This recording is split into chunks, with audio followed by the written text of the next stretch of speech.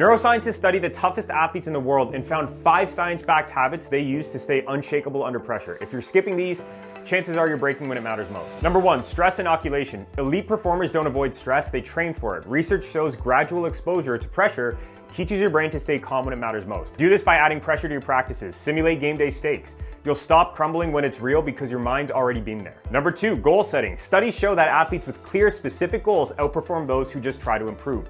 The brain focuses when it knows exactly what to hit. Start writing down one process goal for every situation. You'll turn vague effort into measurable progress and find that consistency will win you games. Number 3, cognitive reappraisal. When nerves hit, the toughest athletes don't fight it, they reframe it. And science shows us that telling yourself I'm excited instead of I'm nervous flips your body into performance mode. So before competitions, label your nerves as energy. You'll feel in control and perform sharper under pressure. Number 4, sleep quality. Research from Stanford found that athletes who improved sleep by just 1 hour increased reaction time, sprint speed, and accuracy.